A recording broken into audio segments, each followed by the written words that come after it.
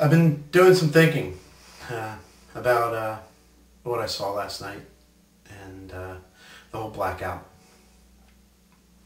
I was thinking that maybe the blue light had something to do with some new military weapon, test gone hard, really wrong. Then why would they test the new weapon in such a populated area? See, I'm located almost between Philadelphia and Baltimore. That would pretty much make any type of military test out of the question, right? Probably had more to do with them transporting the weapon. And maybe there was some sort of malfunction. I don't know. I was also thinking that maybe all this was just a figment of my imagination. Delusions of a stressed out man.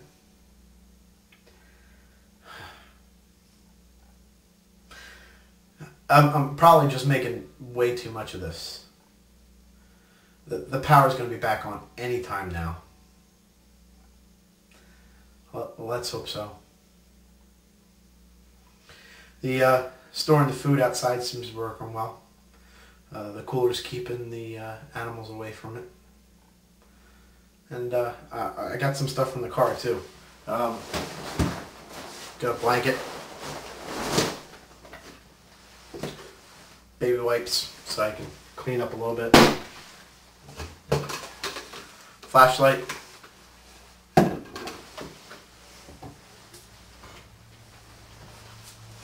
Some cans of food.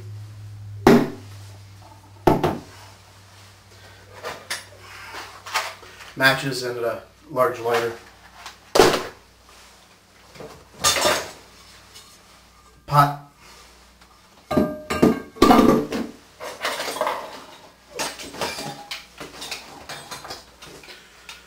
A bowl and a big spoon.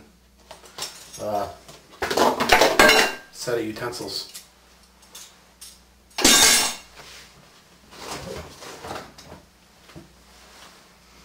Toothbrush.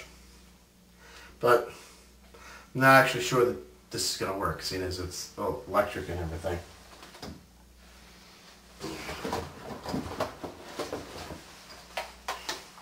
Set of walkie-talkies.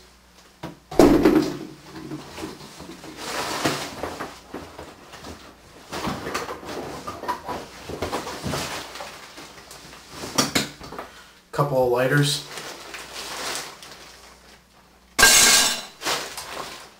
What else? Utility knife. And a big bag of pills.